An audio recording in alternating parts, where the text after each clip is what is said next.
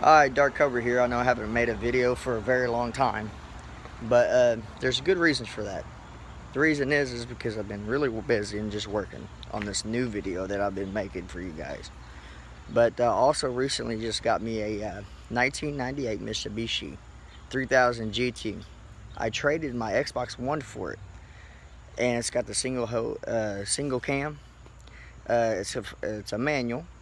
So I don't know a lot about it, but I know it's been sitting for 2 years, and after 2 years I charged up the battery and it fired right up. The wave gear was out of it, so I fixed that, and I fixed the crank seal that I'm getting ready to put in then. So anyway, I just want to forgive me.